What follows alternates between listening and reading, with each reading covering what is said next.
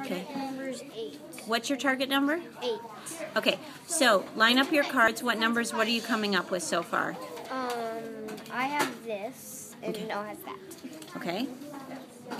I don't want to reveal the board yet.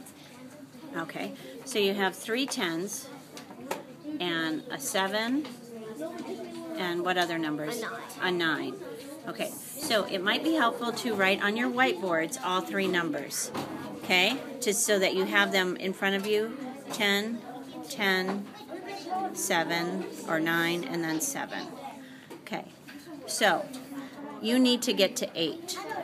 So do you see any combinations there that you can make to, even like with just 2 digits to get to an 8? Well, right now I've been trying to figure out the plan first. What if there is no solution? What could you do?